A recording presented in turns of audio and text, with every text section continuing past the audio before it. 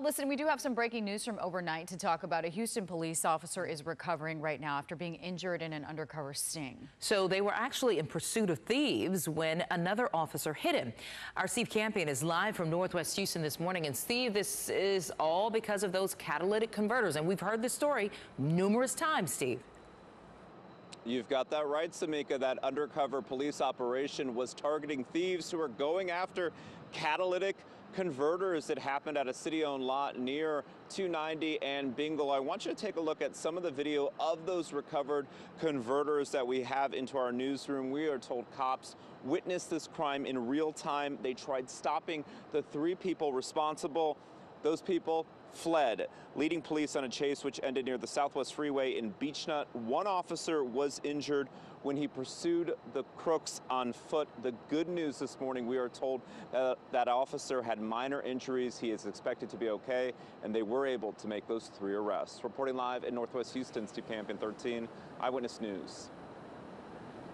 Good morning. I'm Charlie Anthony live in downtown this morning, and Gloria Williams at 11 o'clock going to be going before a judge for the second time this week. That judge going to be deciding whether or not to raise her $900,000 bond. Now, Williams has been charged with injury to a child as well as tampering with evidence in connection to a horrific case of child abuse that came to light almost 2 weeks ago. Investigators with HCSO say 3 of the woman's children were found living in deplorable conditions inside of an apartment with the decaying corpse of their 8-year-old brother, his name Kendrick Lee. Both Williams and her boyfriend have been charged in this case. And of course, we're going to be inside the courtroom and we'll bring you the latest when we have it. We're live from downtown. Charlie Ed City, ABC 13 Eyewitness News. All right, Charlie, thank you. Let's talk about your day ahead. We've got a lot to cover. We're going to hear opening statements in the trial of the 3 men accused of chasing down and killing Ahmaud Arbery. It's one of the highest profile murder trials in Georgia history, and it begins with controversy with only one black person on the jury. Honoring Colin Powell, the retired Army general, former Secretary of State and Joint Chiefs of Staff, will be remembered at a funeral service today at the Washington National Cathedral. Powell's son, Madeleine Albright, among others, will eulogize him. Also today, last day for renters and landlords to apply for pandemic relief from the state of Texas. Those in charge of the Texas rent relief say requests have exceeded that $1.9 billion that's been set aside. The Houston Harris County rental assistance is still up and running.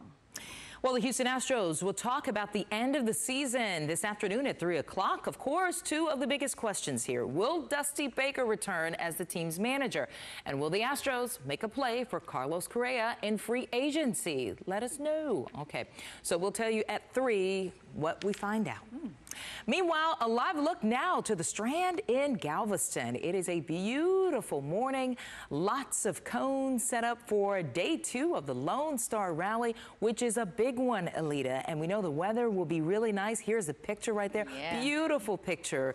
So they're already setting up for it. It is back this year after a bit of a hiatus due to the pandemic. The 4-day event features free concerts, bike shows, and of course, hundreds of thousands of motorcycles. I can see why you issued that sunrise alert, Alita, as we look at that photo. Look at that. Yes, a little after 7:30 this morning. So I encourage you, get a snapshot of that sunrise and send it in. We'd love to show it off. Weather-wise for today, we already gave you a little sneak peek there with the live picture from Galveston. Looking good over downtown. Finally seeing those clouds clearing out. Temperatures continue to tumble in the upper 30s right now in the Lake Conroe area, 44 in Houston. Here's a look at your hour-by-hour forecast, taking us into the lunchtime hour in the low 60s, mid-60s for those afternoon highs. Another chilly morning on Saturday before temperatures warm. In fact, Saturday and Sunday, we're back up into the low 70s. Don't forget, we fall back this weekend. And then heading into next week with some added clouds, we've got some 80s for Tuesday and Wednesday. Veterans Day, our next cool front arrives, and that's going to